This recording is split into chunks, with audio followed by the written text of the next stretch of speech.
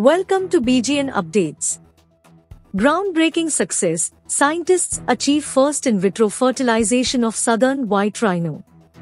Scientists in Berlin have achieved the first successful in vitro fertilization, IVF, of a southern white rhino, marking a breakthrough in conservation efforts for the critically endangered northern white rhino subspecies.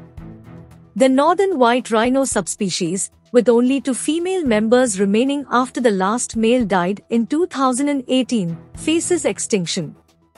Both females are unable to carry a calf to term. In response, scientists utilized IVF, harvesting eggs from the remaining females and using sperm from diseased male northern white rhinos to create embryos.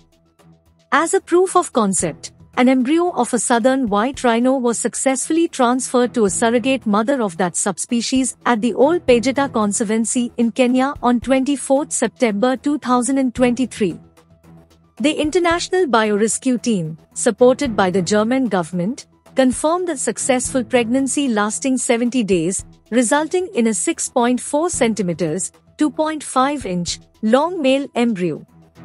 Thomas Hildebrand, head of the Reproduction Management Department at the Leibniz Institute for Zoo and Wildlife Research, described the achievement as a milestone, allowing the production of northern white rhino calves in the next 2.5 years.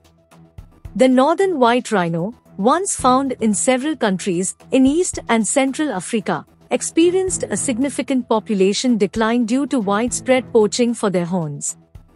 The Biorescue Consortium, backed by the German government, has been working urgently to save the subspecies. With the successful proof of concept, the scientists can now proceed to transfer northern white rhino embryos. Stay tuned for more updates. Like and subscribe.